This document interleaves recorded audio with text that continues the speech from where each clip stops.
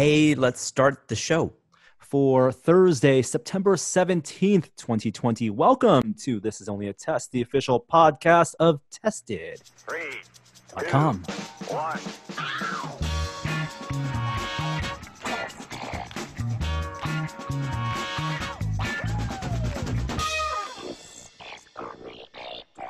Wow. That was fantastic. Well done. That was an intro courtesy of Grant Crawford. Thank you so much for sending that, Grant. I loved it. It was exactly what we had asked for in terms of different musical styles. Absolutely. And even got the name of the show in the intro. Love it. Well done, Grant. Always still soliciting new intros. If you want to generate one around 15 to 20 seconds, you can email it to me, Norman@Tested, or you can send it over Twitter DMs, upload your SoundCloud link. Much appreciated. Well done, everyone. We got a dual cast this week, and I'm joined here for a very important podcast. You weren't even here last week, Jeremy, but you could not miss this week. Last week it was Kishore, me, and Trace. Less important last week?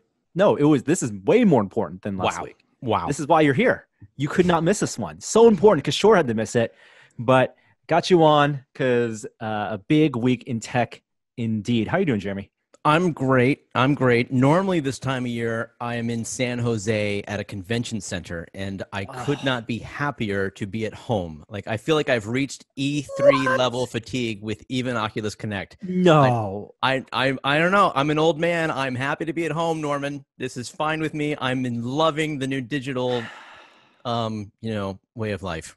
This is where we disagree because I actually was traveling the past 2 days, so did a big road trip and just got back home late last night to work on the Quest 2 review, which that's going to be a big story. But this morning, I still woke up early, and I miss the excitement of driving down to San Jose. So normally, with the previous Oculus Connect events, the keynote would be at 10 a.m. I would have to account for the Bay Area traffic. I would wake up at 7, get on the road by 8, and give myself an hour and a half to get to San Jose. And sometimes arrive late. I'd save you a seat. Most of the time arrive late, miscalculate, get stuck in that San Bruno traffic, arrive, and the parking lot would fill up right when I got there, scramble and getting messages from Jeremy, where are you? Where are you? I miss all of that. Do you? Wow. Not me. Not me. And you know what?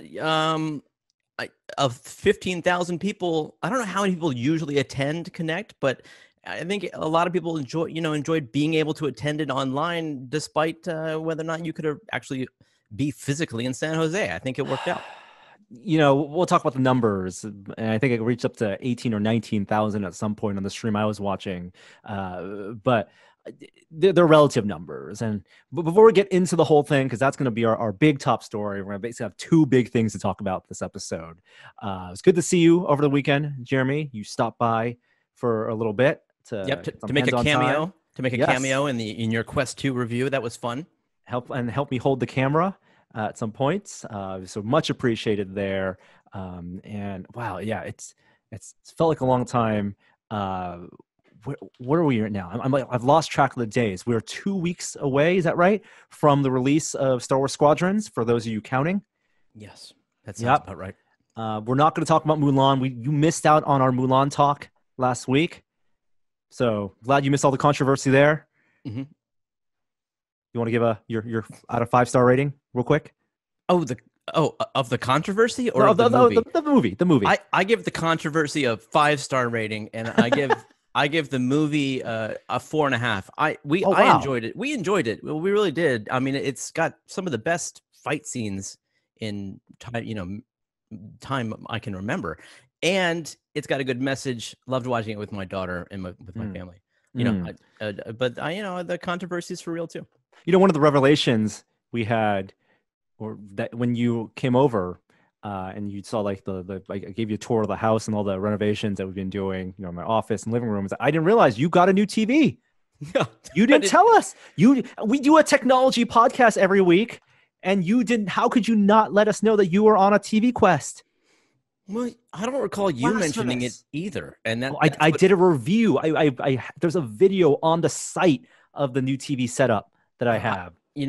I gotta come I got to confess, Norman, I don't watch every video on Tested, and so I didn't know about that. I don't recall it coming up in the podcast, but you're right. I did. I got a new TV. I upgraded my 5-year-old LCD with an OLED from LG. I didn't know you'd bought the exact same TV, so we have to compare settings. I'm still tweaking mine. What have you thought? Have you tried the filmmaker mode? That's yeah. And did you come away with the same conclusion I did, which is I actually kind of prefer the normal cinema HD or the HDR modes, like the filmmaker mode capping the brightness.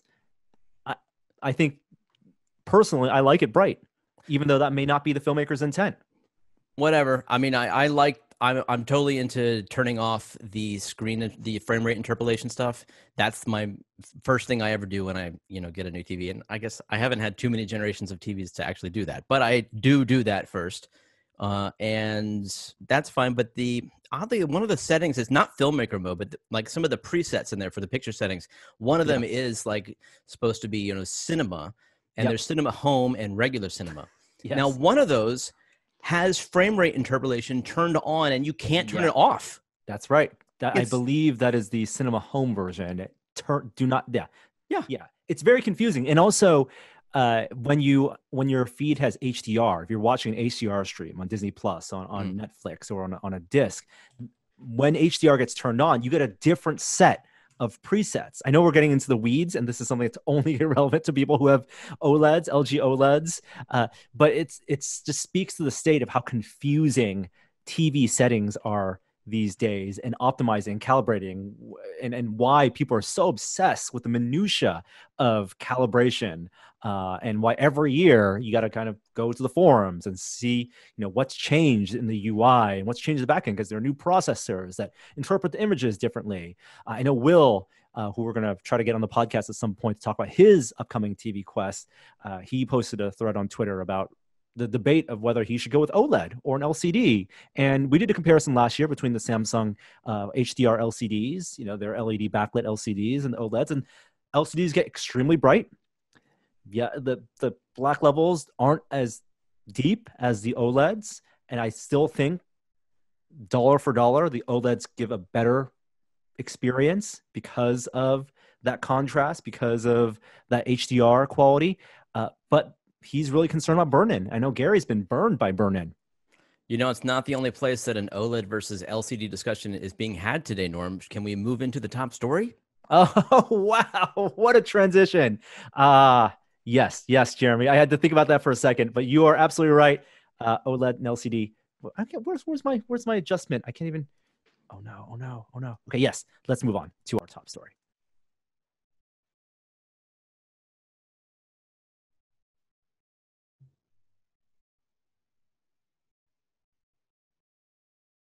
We lost Jeremy's picture for a second. He is now imaging webcam. Now you're back to the old webcam. What? Your image quality has gone to crap. You don't know how hard I worked on that. I got the power adapter and everything. We lost you. You're going back to your old Logitech. Where's that logo? The Logi logo on the bottom. All right.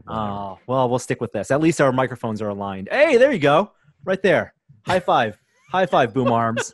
High five, boom arms. Yeah, well done, people catching that in the video. If you're watching the video, you'll get what we're saying. But if you're not, this is all filler. All right, the big news, top story. We've got two things to talk about, and we're going to talk about Facebook Connect first, which happened this morning via live stream. No one was in San Jose to be in a room. It was all pre-recorded video. They got cameras, nice cameras in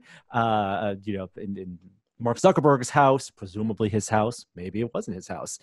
In a lot of the teams there, Boz, of course, was there. They did some fake video conferencing. It was all a little bit, the modern era of stilted live stream, quote unquote, keynotes, for which I still think Apple has probably done the best job of that. And they did have one earlier this week as well. But shocker, most of the news was dropped and leaked 2 days ago.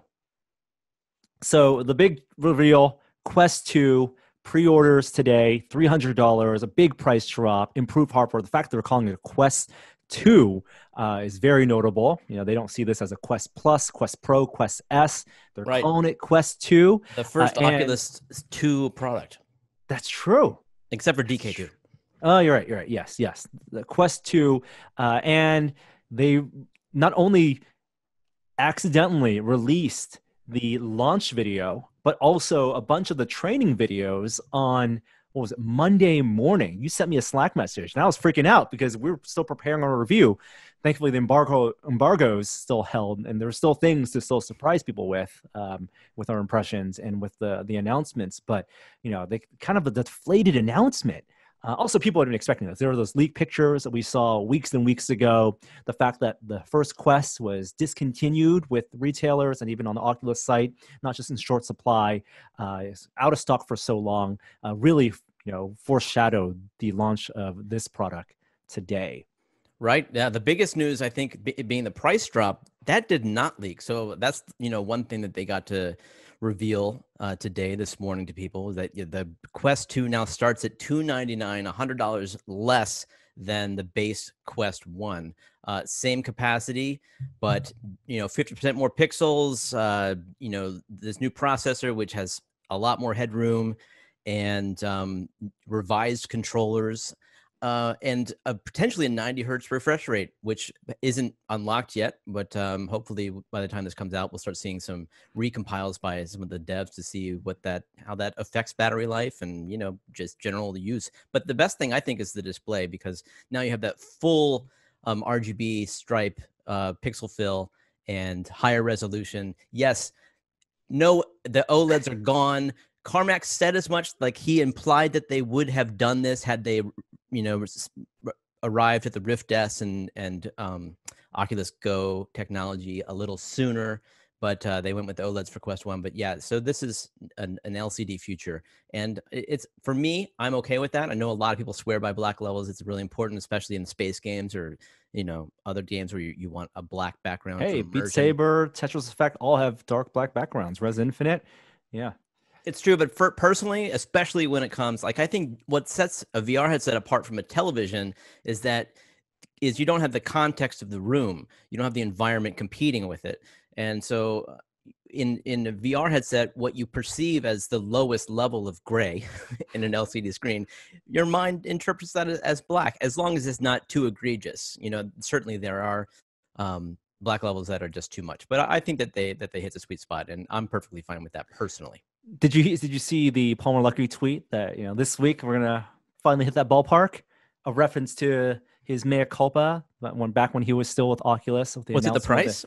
The price. Remember, he had a post. It must have been on a Reddit thread where when people were asking, he did an AMA and people asked about the pricing for CV1, and he said we're trying to hit that ballpark of $350. And obviously CV1 launched at $600 with no touch controllers, the Xbox gamepad. And even then they were saying, this was at cost, at least based on the efficiencies of their manufacturing and how much their lens stack cost back then and the supply for OLED displays. And to see, this is probably the biggest advantage of the new management coming in, is all the partnerships they've made with manufacturer or with their manufacturing chain, with their supply chain.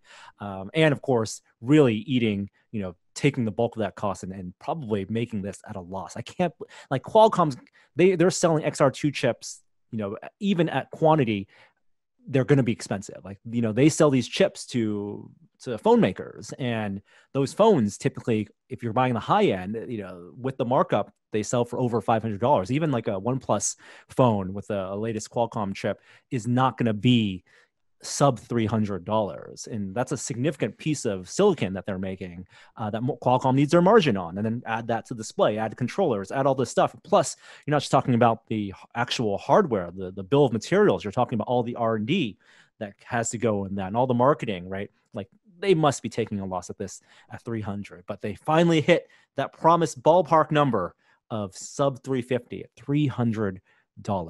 Yeah, and anecdotally, from the people that I've spoken to today, that matters. Like, I think that $100 off, that 25% price cut, actually will have an impact on adopters. It's it's so interesting to me that this life cycle, the first one, only lasted a year and a half. Like, I don't remember the last product besides maybe a phone that lasted only a year and a half.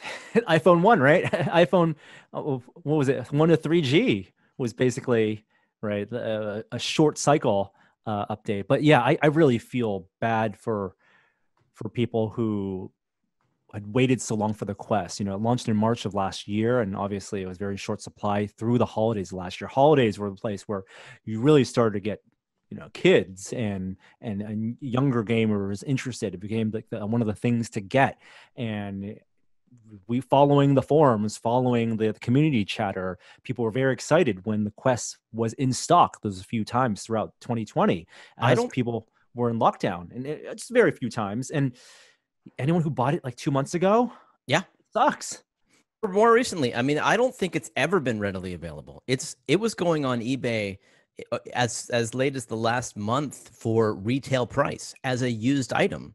So these were highly sought after, and that brings me to wonder, like, in terms of the profit margin for Quest 2, like the one thing that they could do to maybe shave a little bit of cost was now higher manufacturing projections. Since they now knew the demand for this product was higher than they anticipated, they could order more parts and lower the price of each one. I still don't think it makes up the difference. Like, I still think you're right. They're definitely taking a loss on this, but they're making up a bit of that on the head strap, which I think is a huge improvement over either the original Quest head strap or this new one, which is more like the Oculus Go elastic strap. This new rigid strap feels better to me, and I'm talking about the $50 version without the battery. It feels better to me than the Pro Audio strap on, Franken-Quest mod that I've done, you've done to the original Quest. And there are a lot of subtle differences. I mean, the announcement for the keynotes, they kind of breezed through all the accessories, and this was something that was a big surprise to me. The fact that they're doing 2 head straps, and it is going to be an important distinguishing factor. There are reasons to only spend. I think the $50 one actually ends up being the one that makes more sense for most people. One, because of the price, it being $50, but also because it works with Link. But yeah, like I said in the review, the new strap that comes bundled with the Quest 2, I think, is a regression from the Quest 1 because it doesn't have that lower skull support. You're basically talking about one elastic band that goes around, and yes, it's easy to tighten, but then it also presses the face gasket against your face pretty tightly. And while the Quest is lighter than the Quest 2 is lighter than the Quest 1, and it doesn't stick out as much, it's still a lot of hardware in plastic and silicon that's in battery that's in front of your face.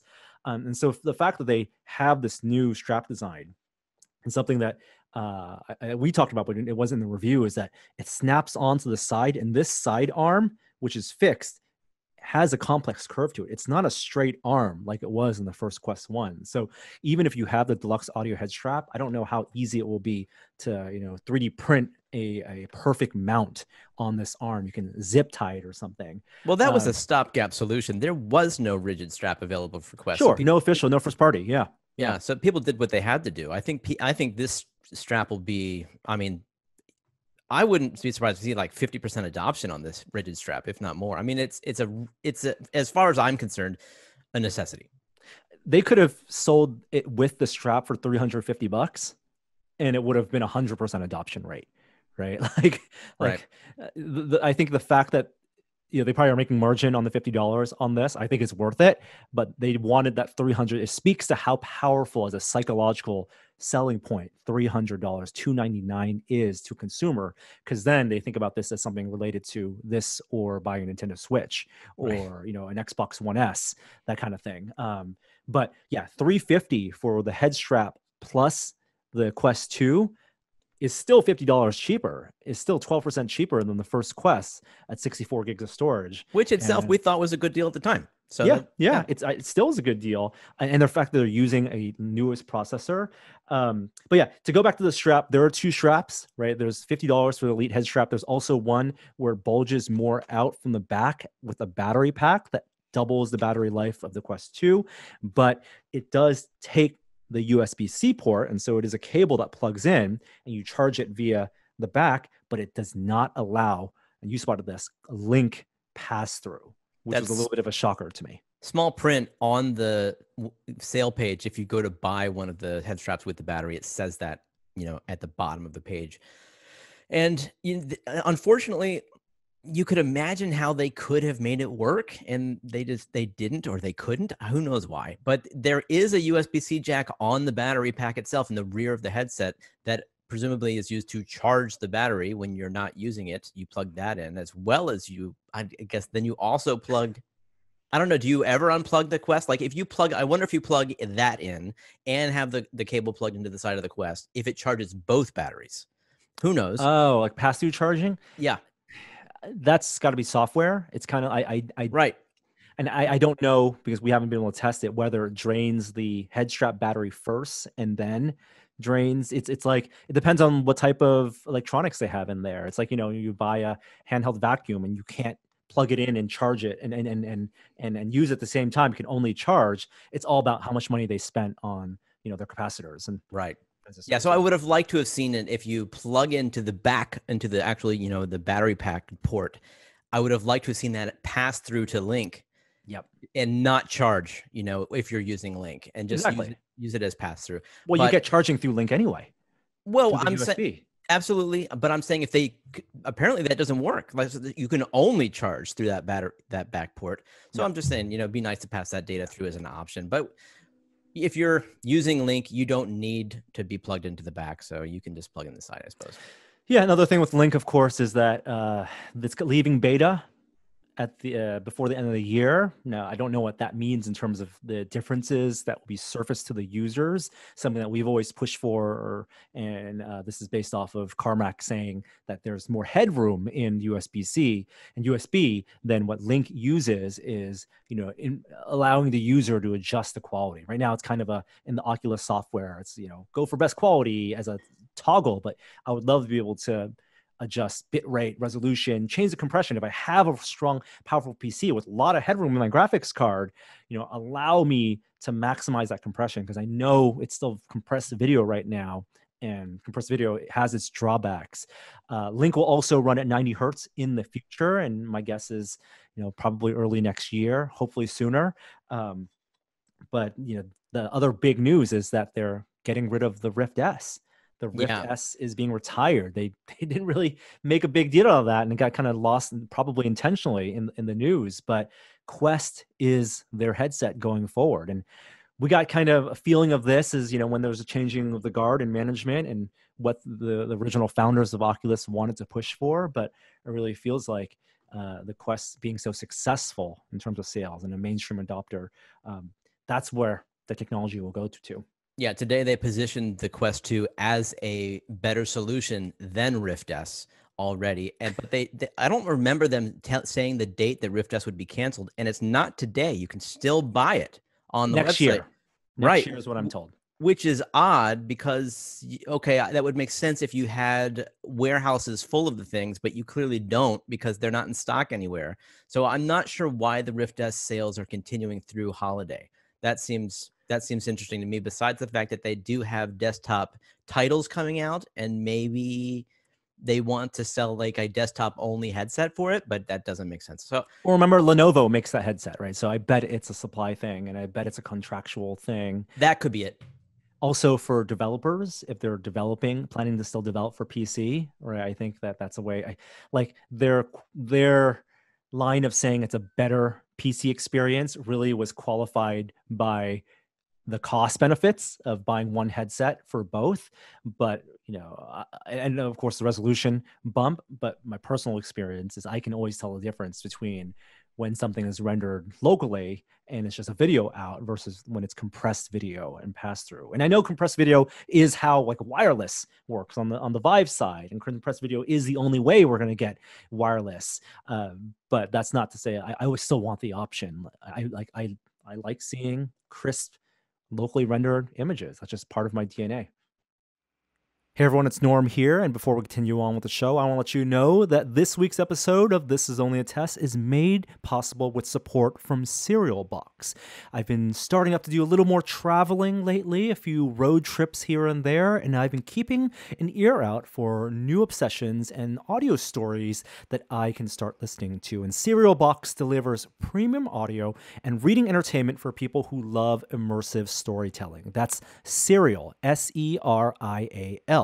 Serial Box uses a collaborative writing process, bringing together award-winning and best-selling authors to create compelling and completely original stories, as well as new content around some of fandom's most popular characters. Serial Box is available on all mobile devices, and users can read or listen to the immersive audio productions, switching modes with just a click. You can enjoy stories online at serialbox.com or with the mobile app available on Google Play and the Apple App Store. Plus, the first full episode of every series is free. Some of Serial Box's most popular series are Orphan Black, Marvel's Jessica Jones, Playing with Fire, and original series including Bullet Catcher. Forbes says Serial Box stands out among today's publishers, letting audiences switch between reading and listening whenever they want. That's how I actually like to consume my audio stories, whether I'm reading. I'm a visual person, so I love listening to it if I'm on a drive, and then when I get to a hotel room, switching to reading stories, and that's my preferred way. Marvel's Jessica Jones, highly recommended as well. Now, our listeners can get an exclusive 40% discount on select titles by going to serialbox.com/test or using the code TEST. That's SERIAL box.com/test. Now back to our show. Over the past year since Carmack's last talk, one of the things that I was imagining would be announced in conjunction with a next generation hardware is a wireless link. And it's clearly possible because virtual desktop does it, although without all the benefits of having Oculus's, in-house teams and access to the APIs and hardware. So clearly Oculus could do it. And Carmack mentioned that it would best be done with a dongle that you would plug into your computer and do a point-to-point kind of transmission to, alleviate Wi-Fi issues or bandwidth issues. I wonder if we'll see that later. I even wonder if there's something built into Quest 2 that will enable that won't require you plugging in something to the USB-C jack. But not announced today and remains to be seen. No kind of wireless link announcements whatsoever. But I guess they did say that regular link would be getting 90 hertz.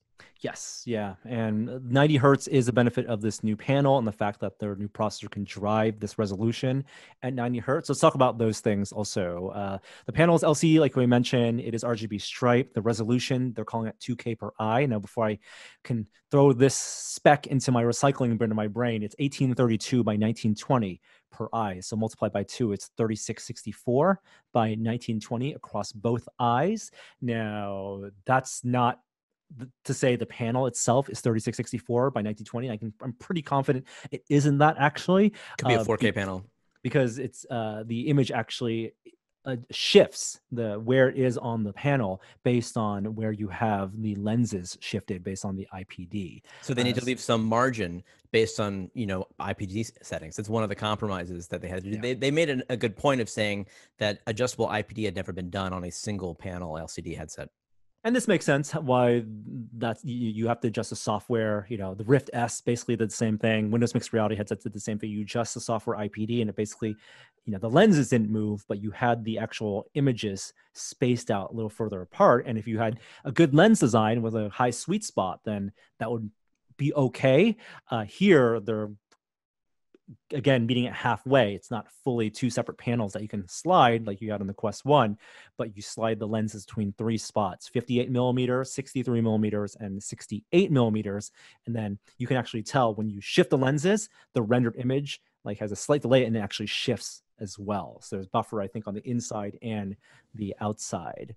And you and I both use it, and I found it usable and comfortable. I completely acknowledge that there are going to be people who are more sensitive to IBD adjustments that may, you can kind of have it move the lens in between a spot and have that as a kind of a hacked way to have an intermediate IPD without the rendered image shifting. But more concern is for people who with outside that range, below 68 or above 68 or below 58, and that's a non-zero part of the population. Yeah, as always try before you buy with VR headsets. Yeah. The processor is from Qualcomm, so it's the XR2 based off the 865 platform.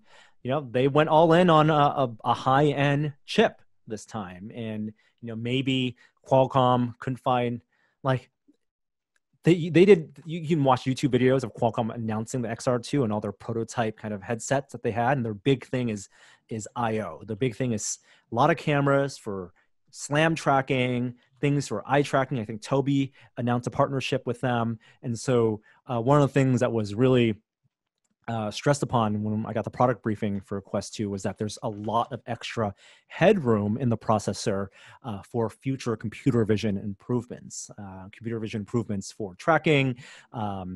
Now, the hand tracking stuff I'm really curious about, because currently there's no discernible improvement in the hand tracking for me. You still get occlusion problems. You still get the kind of latency that I felt with the Quest 1.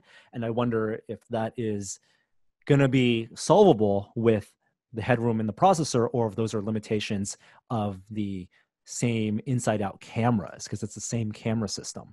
I wouldn't worry too much about that personally, because there's a lot involved in transitioning to a new platform and just hitting parity with your old one before you can start taking advantage of what the new platform allows you. So, I mean, the fact that they got here in a year and a half, to me, is remarkable, assuming that it launches without problems next month and that there aren't incompatibilities or glitches.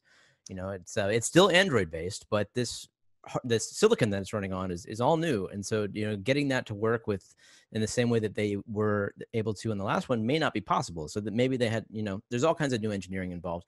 The performance on the XR2 is 2x, but that seems like the least of it. If you look at graphs of its capabilities, like it's the video stuff is like 4 times more capable, but the AI, apparently, like it's got some neural engine capabilities to it. That is where it's really at. And I think like that's where the hand tracking stuff and object recognition and SLAM, where you can not only recognize, you know, floor levels and basic objects, but actually start to map geometry onto your space so that it can see tables and know that they're there as geometric objects. Like that's where this potentially will go above and beyond Quest 1 in terms of what's capable. And in fact, I don't know, did you watch the virtual office part of the talk today?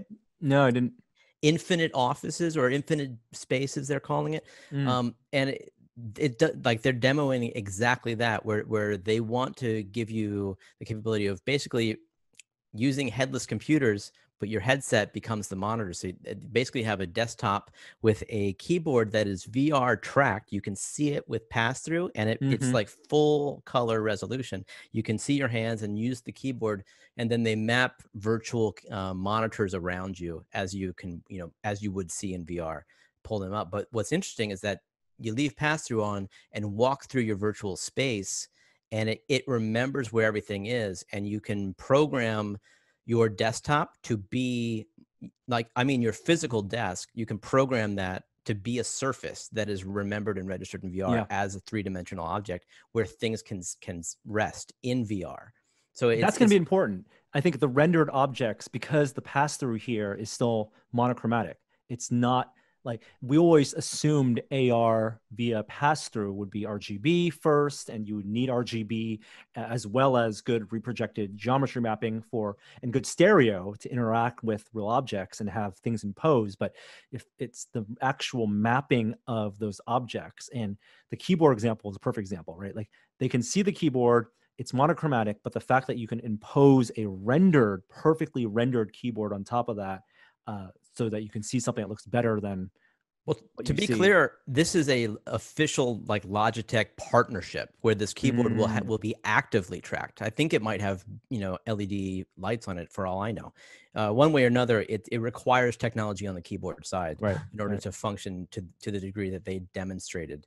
But you're right. I think that this is their test bed for AR. Like what they're showing off as capabilities with black and white pass through is the first step towards, you know, Ray-Bans that allow you to identify everything in your world and walk through life being, you know, informed and not needing to remember anything. Oh, we'll talk about those Ray-Bans. Compatibility.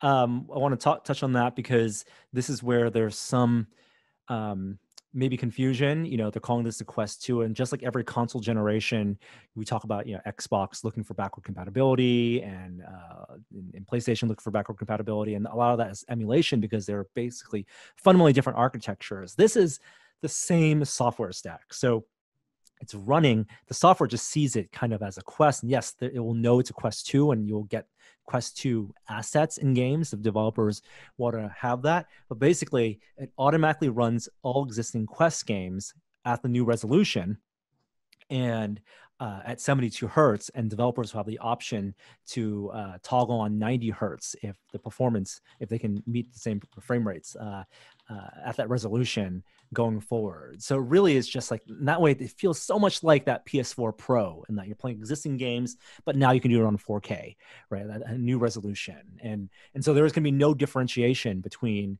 a game that you can play on Quest and Quest 2 in terms of the SKUs. You buy one game and it will play on both platforms.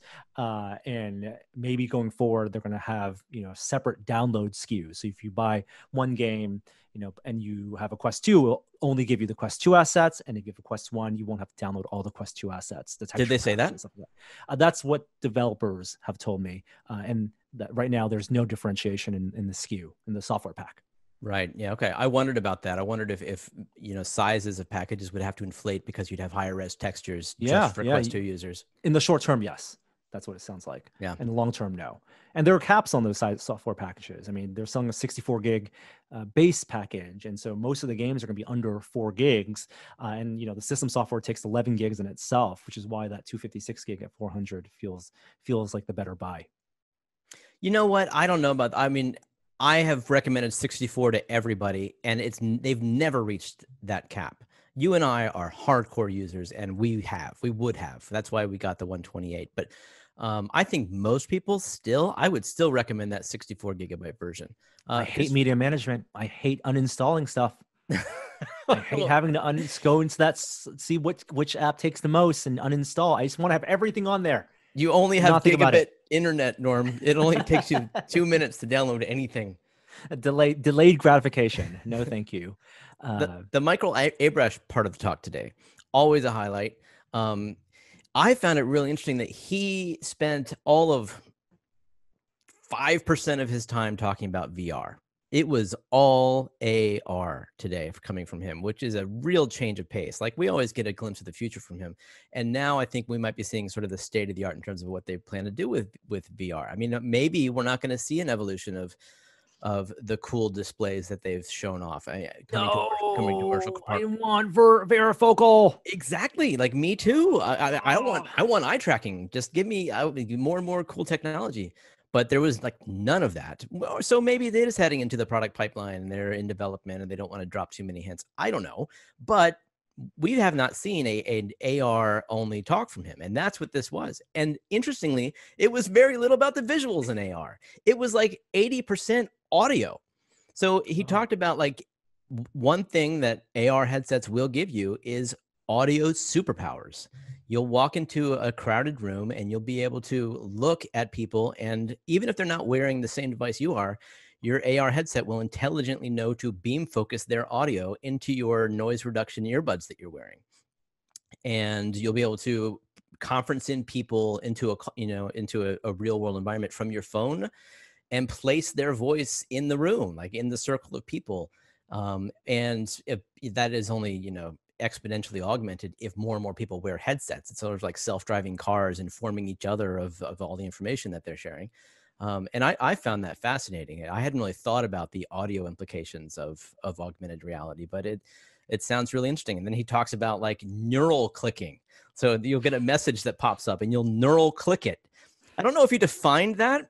This is Control Labs. This is their risk. This is the company they spent a ton of money on as the kind of controllerless, reading. It's not the Elon Musk Neuralink that you get implanted, but it's going to be passive, non-invasive wristband signals. And they demonstrated that. He demonstrated that through videos, and incredibly, he demonstrated somebody who was born without the ability to, move didn't have all of their fingers, and in VR or AR, they did, and they could learn to manipulate the fingers independently. And I thought that was really, really, quite fascinating, moving, huge potential there. But yeah, I wasn't clear if the neural clicking was a mental exercise or if it was going to be a physical thing. One way or another, there's a lot of interesting talk, and we hadn't really said this, but this is now Facebook Connect, and they made a real big point at the top of the event today to point out that this is now not just about virtual reality; it's about all the augmented reality things. They even talked about an app that they have, which is, I guess, like what is it? It's not Instagram, but it's like you put up augmented animations on people, like give them hats and. Oh, I didn't see that. Yeah, it's the whole space. It's everything that they have going on with augmented reality, and so there was a lot more of that than just VR today. So the Project Aria was also the big thing that Mark Zuckerberg announced and Boz elaborated on. Is it a product? No, it's not something you can buy, but this is kind of the getting ahead of two things. I think this is one primarily for PR. And also for investors, to plant a flag on the ground to say AR is coming, right? And that we have prototypes in the wild. So in the wilds are a big thing. They're trying to get away from the iPhone in a bar type scenario, and people will see these. And it's mostly a PR move because it's announcing to the world, like Google Glass. When Google Glass went to the world, privacy was something that we were still kind of figuring out and understanding, and now a grave concern, obviously. And we have as a consumer base, we have a much better understanding of the privacy risks of AR glasses and the need for mapping. And so these Project Aria glasses, they announced, will be used by their contractors and employees in the world starting in September, right? And it's a research device. You're not able to buy it. And what it looks like is that it will be devices that don't have the optics that you would need for AR, but it's more about a test bed for world mapping and building that metadata layer. And if it's going to be using the same type of processing that they develop on the FRL side of the Quest, then it's going to be computer vision based, which is very different. It's going to be optical based, right? Camera systems, which is different than what Apple is doing with AR, which is using LiDAR, using the sensors that they have on the back of the iPad, which it's still mapping. Mapping is mapping, and while one might be monochromatic pixel with a light value, and one might be time of flight in terms of a distance, but you're still creating a mesh around the world, and they're both going to have privacy concerns. Is my point. Yep. Yeah. I mean, Apple. There's haters of Apple and there's haters of Facebook, but I think by and large, Apple has a better record when it comes to privacy than Facebook does. And people have a reason to be concerned about privacy when it comes to a Facebook augmented reality world scanning, eyeglass headset that people are going to be wearing, walking around. Absolutely. And that's why I think they made a bigger deal about privacy being a priority for them today than they maybe otherwise would have, because there's been a lot of concern about that over the past few years. And it's fundamentally to the business models. It's how they make money. And the fact that the Quest 2 is $300 tells you they want this to be a success and need it to be a success so that they can further their business models, which are obviously very public, ads versus Apple selling hardware. And we need to talk about the fact that this is the first headset from Facebook and Oculus that you will need to tie to your Facebook account. It says right in the box, Facebook account required. And we had news earlier this week that if you create a Facebook account that is a dummy account that does not have valid information, you can potentially lose access to all the stuff that you've bought with that account on a Quest store. You would be a violation of terms of service, which is a real concern. My feeling of it is that I have a Facebook account and I just never visit it and never update it, and I use it, and it's tied to this virtual ID that they've created for me. But if it's for ads, I'm not on Facebook to see those ads. Right. But you should know that everything you do on this headset is potentially tracked. And I think even some of the terms of service have not been updated and won't be updated until this device ships finally. So you should actually, there'll be tons of articles. There's some great people who are covering this stuff on Road to VR, Voices of VR, and definitely look to them. They're the first ones to wave the warning flags. Yeah, I mean, there's a frightening amount of things that can be deduced by really intelligent people from biometric information, like gait tracking, which you can get from a VR headset, or your voice in terms of how much sleep you got, to how stressed you are, to your gender or how you identify. So there's a lot of data that may be tracked by Facebook that goes beyond web tracking, that goes beyond like, what do you shop for? So this is definitely something people want to be aware of. I am with you. I have a Facebook account. I tend not to use it. I'm on Twitter. And so my Facebook, yeah, of course, my Oculus hardware is tied to my Facebook account, and I'm willing to accept that. But if you're not willing to accept that, I say, yeah, absolutely, be aware of that, and don't get a Quest, because you have to tie it to your Facebook account. That is a... Don't get a Quest 2. The Quest 1s will still allow you to have a separate Oculus account up until 2023. And the separate privacy concern of just identity of people knowing who you are in a virtual space, for example, you can disassociate your real name from your handle. And so thankfully that's still in place. So, you don't have to be represented as your real name, for fear of, doxing and stuff like that in games. Mm-hmm. Is that it for the Facebook stuff and the Quest 2 stuff? I'm gonna see if I've been any questions. I've been trying to answer questions on a Reddit thread and on Twitter all this morning, and most people are curious about Link and how Link will work. And so I think we addressed that in terms of 90 hertz is what we're excited for. We still get video compression, and we personally I am. I said in the review, one of the things is I was constantly asking myself is this going to be my go-to default headset if I wanted to play like a Half-Life Alyx? And the answer is no.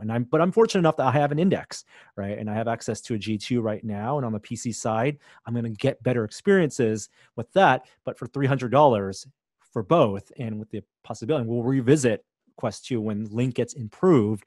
That's going to be, it's just so compelling for people buying their first headset. Yeah, and that's really a luxury that you and I both share. I have people in my life who only have a Quest, and they play PC games, and they're perfectly happy. So I think the additional rigidity of this new strap and the lower weight of the unit itself will be a boon, as well as obviously the resolution to PC VR playing on the Quest 2. I think that it's going to be perfectly acceptable to play that way. And I would recommend it to people. What I haven't seen confirmed is something I would only make an assumption on, which is that you can play Link over USB 2 with Quest 2. You can with Quest 1, but it was unlocked later. Initially, it was only USB 3. I'm assuming they brought that technology over. Yes. It still works with the first charging cable with the Quest 1, Great. Not the charging cable with the Quest 2, because that one's so much shorter. Okay. But the Link cable, you just get that extra length. It's the fiber optics, and I don't know about 90 hertz is whether that will be enough bandwidth on USB 2. Right. For that. Let's see what other questions that people have. Just if they're not on Reddit, a lot of people asking about IPD. I think we addressed that. The controllers, the battery life is definitely much longer. I have not had to change out the batteries at all, and they actually still read as like 80% on the controllers since I got it 2 weeks ago. Headset battery. And the controller battery itself is more secure. So I don't know if this got a whole lot of media attention, but in the original Quest, especially with games where like Beat Saber Pro level, where you're really swinging the controller, sometimes you'd swing it so hard that centrifugal force would cause the battery to move, out of contact with the contact. So you'd lose your controller in the middle of a game. Well, I think they solved that here, although I haven't fully tested it, but the battery is much more firmly in place, not with a spring anymore, but with like a little pogo pin. So like a metal cylinder that is itself spring loaded is holding that battery in place now more firmly. Also, a battery life on the Quest 2, I got exactly the same amount of battery life as Quest 1, a little over 2 hours. Screen recording is so much better. I'm sure streaming will be a lot better if you do some type of casting because of that Qualcomm processor. No more performance hiccups. Every game I ran just from Quest 1, Quest titles ran perfectly on the Quest 2. Even I got access to The Walking Dead, Saints and Sinners, and yeah, it doesn't look as great as the PC version, but really impressed by that running on Quest 2. Prescription lenses, if you had them for the Go or the first Quest, they just slot right in. There's no extra ring, plastic cap to remove this time. Otherwise, the lens stack, the form factor of the lens is exactly the same. And they do include a spacer for glasses, but the spacer is for distance, z-axis to the lenses, but not for the shape of your the facial interface. And so they're going to sell this fit pack, which will allow you to have a wider or narrower facial interface. And I pre-ordered that as well for $40. It does fit in the original Quest storing case too. If you paid for that travel case for Quest 1, Quest 2 fits in that, even with the Elite head strap. Really? Yeah. That's cool. Tight fit, but it fits. I saw that the Elite head strap with battery comes with a case. So just to point that out, because I actually didn't know that, and I ordered one and a case. So I guess I'll have a spare case. That's a good point. The Elite strap with battery, visually, from the pictures we've seen, looks like it is bulkier on the back. So I don't think the Elite strap with battery will fit in the Gen 1 Quest case, because that's already a very tight fit with the current Elite strap. So that's the caveat there. I think that's basically answering most of the questions. It's something that, I'll hopefully be doing more comparisons through the lens shots, comparing it with Index and the G2 and doing some link testing. But it ships on October 13th. And they did say they will have this in wide supply. It's not sold out yet for on pre-order day. So maybe they got their supply chain stuff all in order. When I last checked about an hour ago, the only thing that was postponed was the battery strap. Everything else was still shipping on release day. Awesome. All right. And of course, it's available from them directly or their partners, retailers, Amazon, Best Buy, and all that jazz. All right. That does it for our top story and the VR Minute. I know we didn't even get a VR Minute tune this time. Let's move on to our second story. Hey, before we continue on this week's show, I want to let you know that This Is Only a Test is also made possible with support from Storyblocks. Now, more than ever, storytellers and content creators, raising my hand here, are challenged with producing more video content at higher quality and distributing on more platforms than ever before. Storyblocks makes it easy for creators to keep up with the growing demands of modern video content so you can bring all your stories to life and stop sacrificing your vision due to time, budget, or resources. Storyblocks is the world's best stock media service, offering video, audio, and images with the most affordable subscription plans and tools on the market. Their ever-growing library has over 1 million high-quality stock assets, including 4K footage, After Effects and Premiere Pro templates, music images, sound effects, and more. And their assets are royalty-free, so you can use them on your content anywhere for commercial and personal use anywhere. With Storyblocks' unlimited all-access plan, you get unlimited downloads of everything in their library, so you can try out multiple options and find the perfect fit for whatever it is you're making. And even if your subscription ends, everything you've downloaded is yours to keep. That's awesome. Now explore their library and subscribe today at storyblocks.com/onlyattest. Again, that's storyblocks.com/onlyattest.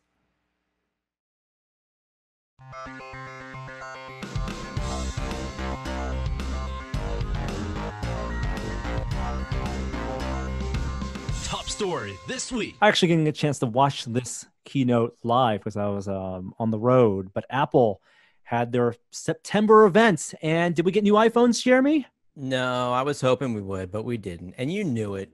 And they told you. They said it was all about time or whatever the invitation said. I can wait. But what did they announce? Looks like 2 pieces of hardware plus 1 piece of software. Yeah. And we didn't mention that about Quest. They also had fitness stuff that they announced. Oh, yeah. Yeah, so that'll be a new fitness tracker for even when you're playing like video games like Beat Saber, you'll be able to track your calories burned and just a taste of what's to come when they can tell you how much calories is in that sandwich you're about to eat with their AR glasses. So we got new Apple Watches. Woohoo! What is it? Series 6? Series 6. It has a new processor. Well, that's no surprise, is it? Well, technically, the last gen, Series 5 and 4, had the same processor. They just renamed it. And they added the software improvements to allow the always-on screen. Right, yeah. So now I guess the big improvement is it can measure your blood oxygen level. I was hoping Kishore would join us today so he could convince me to get a new watch because I need this feature. Because otherwise, I really am struggling to find a reason to buy it. I have a 2-year-old Apple Watch that's working perfectly fine. And as much as I like the blue aluminum, I don't think it's going to be worth the $400 investment for me. Yeah, this form factor is exactly the same. Battery life is the same. They say it charges faster. It's still 18 hours. They save battery life. But, they're on this cycle now with hardware that you're seeing like a 3-year design turnover, right? The 3-year lifespan for a piece of external hardware ID design before the big, bigger screen or thinner form factor. And what they've packed in here is certainly more in terms of new sensor for your blood quality, which is blood quality. Your what is it? Is your blood oxygen levels still like an IR light, and it's still using the same way they would track your heart rate. It's just looking at your veins, extrapolating that data. And the big thing, of course, is the COVID concerns, your blood oxygen quality being a symptom perhaps of respiratory problems. So fitness is their thing, new colors, new bands, high price. They are selling this and then a new SE watch version. Yeah. So for $280, is that basically last year's watch through and through? It's like 2 years ago's watch because it's last year's watch without the always on display. Okay, so it's basically what you have. Like my watch. But surprisingly, they're also selling the Series 3. Still $200. Well, it's the old design, the old form factor. Why? This is too confusing for me. Whenever they do this, and even the iPads, I got to tell you, like they're talking about the new iPad Air. Mm-hmm. And I'm like, okay, I'm on a tech podcast, and I'm not sure if the iPad Air is better or worse than the regular iPad at this point, because it's got like these beautiful lines now. It's all flat edges, and it's like more of a edge-to-edge display. So this is confusing when they have 3 watches.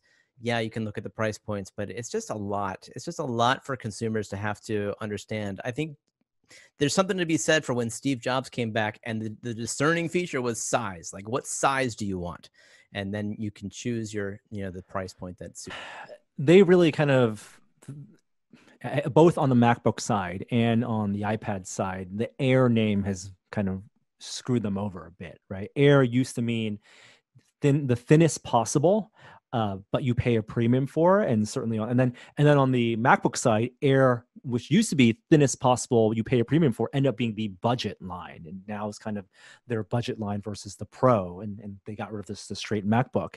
So like the naming conventions have it confusing, but from a standard consumer point, unless you're following it year to year, you're just looking at price. Price is like what you get for that price, and so you think of it, it's iPad is the entry level, like $360 or something, $600 for iPad Air, and then $900 for iPad Pro at starting price. And the new thing, the iPad Air is so compelling this time because it actually has their A14 processor, which is going to be their latest and greatest one. It inherits design from the iPad Pro, which was the thing they changed 2 years ago. I think November 2018. I remember because I got it once my baby was born as a personal birthday or a present for myself.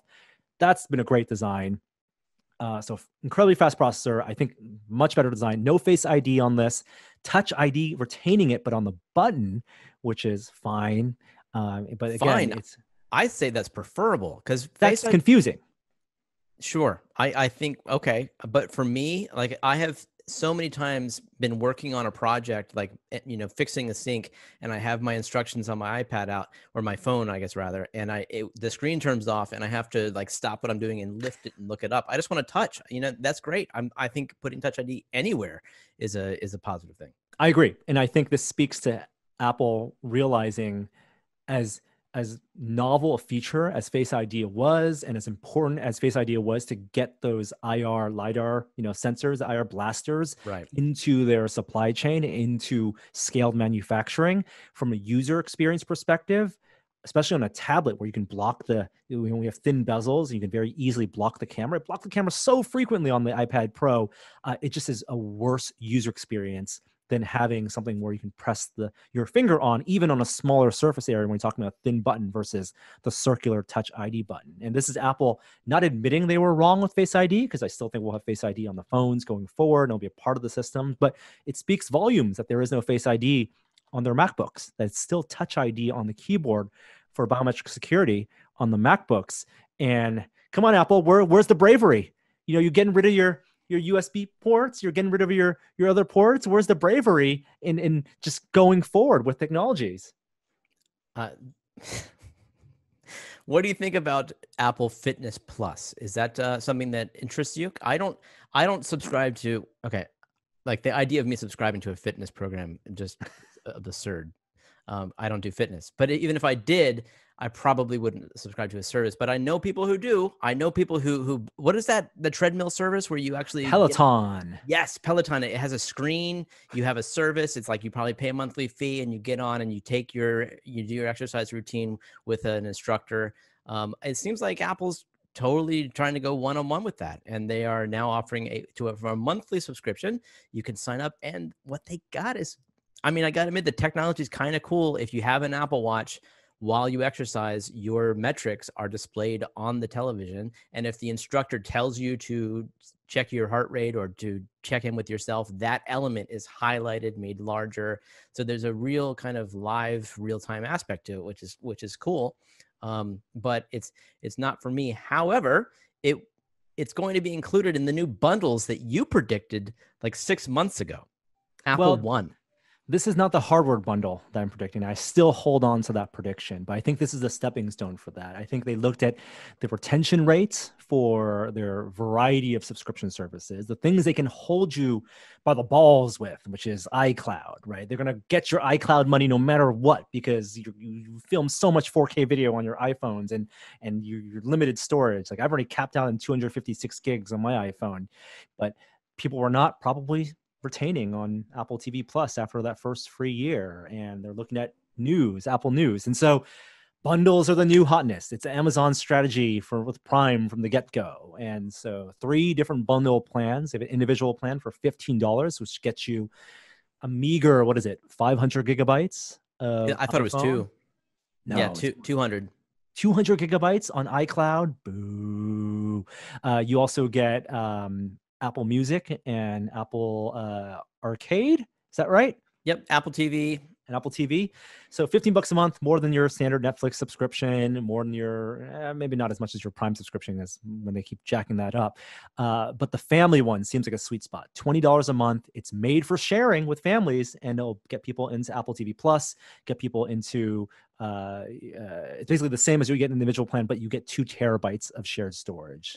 And if you already have a family plan on Apple Music, you're already paying $15. So if you have that in addition to Apple TV or Arcade, you're already paying $20. So this is kind of a no-brainer. I think this is one of those times when they figure there must be enough people that aren't paying a little bit more, but the people who already are, this makes a whole lot of sense, and they're actually going to end up earning less from people like me, because we're going to downgrade to the family plan and get more stuff. Yeah, and they did that calculation. I think there are probably many more people who subscribe to iCloud and maybe one of those services. Maybe it's music, maybe it's Arcade, but not a lot of the other ones. I mean, certainly I had canceled my Arcade subscription. I wasn't planning on re-upping on Apple TV Plus. I'm a Spotify subscriber, but they're kind of, I do share an iCloud account with my family. And we have family sharing for baby photos and videos. And so it really seems like a sweet spot. Good for me, and good for you. But I think, it's going to get more people. They're going to make their money. Don't worry. I still say Apple Arcade is like the use case is kids. I still say that because it's got no ads. It's got no in-app purchases, and you're guaranteed that to be the case for everything in it. So it's like, that's, for me, you're right. I played the games that the day it came out. I played a few of them since then. It's just like, I tell my kids, you want a game, pick it from Arcade, and it's easy. Yeah.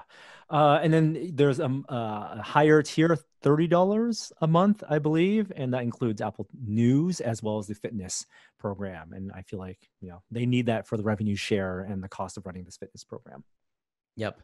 Yeah. The Apple News, I wonder about the utility there. I use the regular news app. I think it's actually well done. It's curated. It has a lot of good articles surfaced for me. I don't know if I'd be interested in paying for the expanded features of that. Yeah. What else was announced at the Apple event? Was that it? What did you think of the live stream? The remote stuff. Oh, I guess the other big news is that iOS 14 out today. That was a big thing. Really? Yeah, it might have been like one more thing, but rather than wait for the new phones, new iOS, across Apple OS, iPad OS, all out today. Even probably the day before. It's already out by the time you listen to this. So on the 16th, yeah, that was their big sudden drop. Wow, I completely missed that. Yeah, how about that? Yeah, that's a new thing. That's very un-Apple.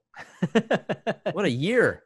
Yeah, iOS 14, iPad OS 14, tvOS 14, and Watch OS 7, 1 day's notice. So developers are scrambling for compatibility, but the update is here. All right. Cool. No mention, of course, of the Unreal, the Epic spiff, and the legal battles, of course, and that's still ongoing. That's the elephant in the room, right? This spat between the revenue cuts and developers, and no. You know what? As much as we care about Facebook announcements and Apple's announcements, the only thing my 13-year-old cares about in the world today is the Rocket League update, which is like free to play. I guess the official free to play isn't for another week or so, but they like half of the update happened today. So if you already owned it, you get a bunch of free stuff. They're making some modifications. You can get a new car with a different hitbox that gives you an advantage, all this new stuff. So, you talk about difference of perspective and Epic. Epic is still very much in the news in this household. I'm just saying. Yeah. Those are big 2 news stories. We got one more thing just as we're recording this. PlayStation price? PlayStation price and release date announced. What is it? PS5. So 2 versions. We expected a digital version with no disc and then the standard PS5 version. $400 for digital, $500 for PS5. So match the price with the Xbox Series X for the high end at $500. But the PS5 digital will be $100 more than the Xbox Series S. And this is Microsoft flexing that market cap. But isn't the Series S only a 1440p device? Like it is. It can't do as much as the lower tier PlayStation. The lower tier PlayStation is as good as the big guy. It just doesn't have a drive. Just doesn't have the drive and the Blu-ray playback. That's the way to do a console. So, I mean, Yes, God, don't make me like get worse stuff. Let me make a choice whether or not I can put a disc in it or not. I can wrap my head around that, but let me play the same games with the same fidelity. They can play the same games, just not the same. And a lot of people don't have 4K TVs, and there are going to be, Xbox has their hardware subscription plan essentially that you're paying monthly. And for the Xbox Series S version, it's way more compelling for $300 amortized over whatever 2 years that you're paying monthly for, than to drop that $300 all at once. November 12th is the release date in the US, Canada, Mexico, Australia, New Zealand, and South Korea, and November 19th for the rest of the world. What about Japan? I think Japan's got to be in that. Do they play video games? I think they play video games. I bet it's November 12th. The 12th is Japan. Yeah, Japan as well. But outside of Japan, it's going to be US, Canada, Mexico, Australia, New Zealand, South Korea. There were rumors earlier this week that Sony had some manufacturing problems, that they're reducing the number of PS5s being put to market. But they came out and said, nope, not true. Bloomberg's wrong, completely false. They have not changed production number on PS5 since the start of mass production. And these are all very new SoCs that they're manufacturing, both on the Microsoft side and the Sony side. And the argument to do different capable consoles is that you can bin the processors, right? If you're manufacturing and your quality and your certain cores, don't meet the quality standard, but you can actually allocate those for a lower power processor like the Xbox Series S. That was the speculation, but we'll believe Sony when they say they're ready for full production. And so November will be an exciting console month. A lot of money to spend. October 13th for Quest 2. You got new iPads. pre-order today, shipping this Friday. iPad Airs, new iPhones haven't even been announced yet. iPhone 12s, and then new consoles. This is like the most normal the world has felt in the world of technology and gaming in a long time. Getting hyped for the new CEs and new consumer electronics. That's funny because did you see Gary Whitta's tweet yesterday? He said that very thing. He said, "You know what? I got the receipts. He ripped that off of me because he texted me asking about the updates, and I literally said right here, getting hyped for the new Apple products is the most normal I felt in a while. Yesterday at 5 p.m." He goes, "Lol, seriously, Gary Whitta," and then tweeted it this morning. Thanks, Gary. Wow, you got like the receipt. You're like one of those comedy writers that like writes for, some famous comedian goes up on stage and uses your material. I hope you got well paid for that. No, certainly not. You probably said this, but the pre-orders for PlayStation 5 start tomorrow on the 17th. So today, if you're listening to this podcast, you better hop on that. Pre-orders begin at select retailers. We'll see. And for people who had signed up to get the early notification for pre-orders, the people who, they were going to sell first to people already in the system, established PlayStation fans, that's still, I think, the case. So, it's a lot to take in. There's gonna be a lot this holiday season. It's gonna feel weird because if we're still in lockdown and people want new games to play, right? Why is that weird? Like video games is done really well during shelter in place. Well, I'm just saying it's going to be it's going to, because people are going to rush to go to stores or want to go to stores to buy this stuff, but it's all online. And as we've been moving toward online model, and I can just tell it's going to be it's going to be frustrating for a lot of people if they can't get the hardware day and date of launch. And we don't know what supply is going to be, but based on past history, it's got to be supply constrained, whether artificially or not. Like demand is going to outpace the supply at launch. As I already implied, I don't intend to get the new watch, but I for the first time in the day yesterday, as I was going to bed at midnight, I did check to see how soon I could get one, and they were you can't get one until mid-November as of last night, so they'll probably delay it even further. So you're right. There's a lot of demand for hardware right now, and surprisingly, maybe because people were thinking with having the past year, maybe there's not as much employment. Maybe people's disposable income is at a more restricted level. I don't know. Maybe not. We'll see. We'll see how the rest of the year goes. There's plenty of Oculus Quest still available, apparently. And let's make that very clear. Let's be sensible about this stuff. I know people listening they want to know about new hardware. We want to know about new hardware, but these are tough times for everyone. We don't know what next year is going to look like. There are certainly tons of people, who have lost their jobs or have been furloughed. And so while we get excited for these products and what they mean in terms of technology and entertainment, that's in a normal world. And it's okay if you don't buy new hardware this year, especially in stuff that we don't know how it's going to perform or how it's going to be supplied. Yeah, get hype about it. You can watch YouTube streams, watch Twitch streams. You can be part of the community that way, but don't feel like you have to be out there buying new hardware, and definitely don't risk your own health to wait in line for this stuff. That's just in this today's day and age, not very practical to do. Try to bring some sensibility to the world. Well said, Norman.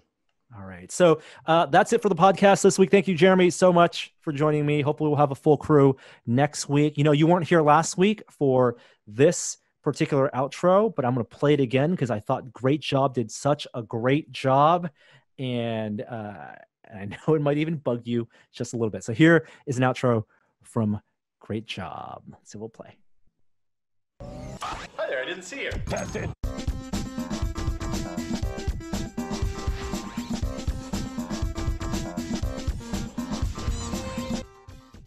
The hell, I'm going to the beach where I belong,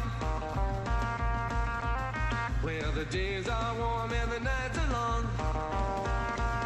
They walk and I walk, they twist and I twist, they shimmy and I shimmy, they fly and I fly. Pick up Boardwalk discount coupons at Long's drugstores. Santa Cruz Beach Boardwalk. In the warm California sun. Boardwalk. I don't know what that is. That's great. You guys do that all you want. Test it. I don't know if you remember that, but Remember something that? happened. What was that? What was that? You don't remember? Oh, You still don't know what it is. It's the jingle for the local Santa Cruz Beach Boardwalk theme park that Kishore and I know. And we sang it that one time on the podcast, Column Response, and you were as dumbfounded as you are now. And then great job, put it together with the actual jingle. Wow. Yeah, that's great. And history repeats itself. All right, we'll see everyone next week. Bye. Bye.